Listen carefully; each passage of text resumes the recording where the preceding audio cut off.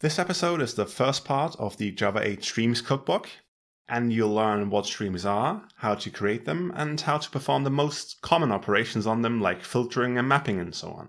So let's get started. In the accompanying project, you'll find a POTUS class, and POTUS stands for President of the United States.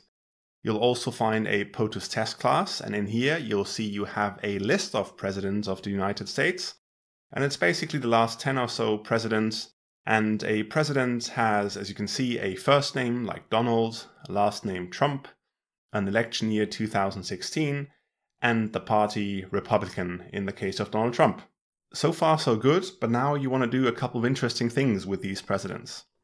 So create a new test method and simply call it filter, map, limit, distinct, collect, and that's the things you're going to do with them.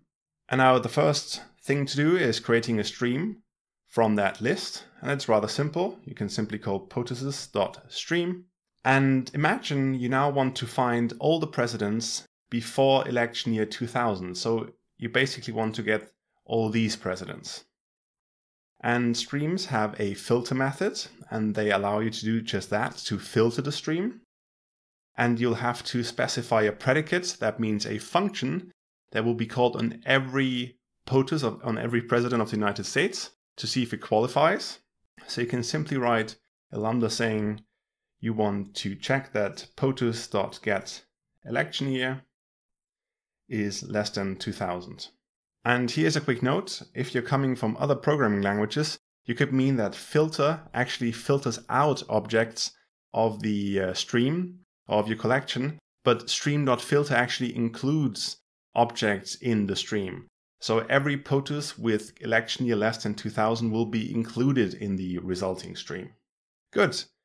Now we have a stream of POTUSes, and imagine you only are interested in the last name of the president. So you want to see Clinton, Bush, Reagan, and Carter, and not get the whole object. And you can do that quite simply. You call map, which again executes a function every item of the stream. And you want to call a function POTUS get last name, which will in fact turn every president into his last name. Now two things. First of all, let's rearrange the code a tiny bit. Makes it a bit easier to read. So you have the stream, you filter the stream, then you map the stream. And as you can see, there's a tiny suggestion that IntelliJ shows, and you can replace the lambda with a method reference.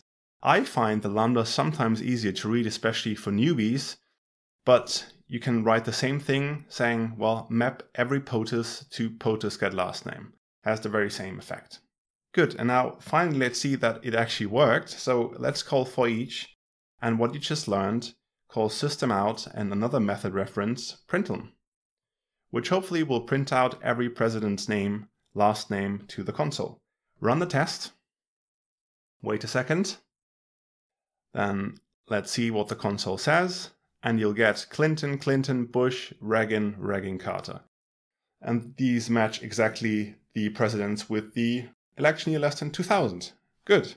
Now to clean things up a little bit more, let's say you don't want to have Reagan twice or Clinton twice. You only want to see their names once. And that's also quite simple. You can, after all, call distinct on a stream, which will make sure there are no duplicates in the stream, defined by the object equals method. Good, let's run the test again. And this time you only see Clinton, Bush, Reagan, and Carter. So the duplicates are gone. Great.